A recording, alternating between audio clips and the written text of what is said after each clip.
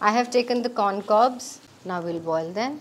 Salt to it. Boiled corn cobs, hung curd, coriander powder, salt, red chili powder, cumin seed powder, black pepper powder, pomegranate seeds, oil, turmeric powder, dry mango powder, black salt, fenugreek leaves, lemon juice, 1 spoon ginger garlic paste. Let's apply the marination on the cobs.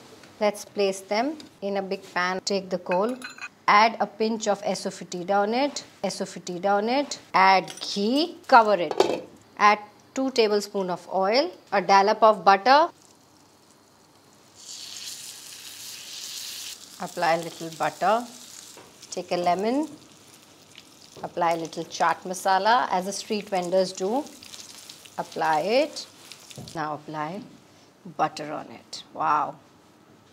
Our tandoori corn cobs are ready to serve.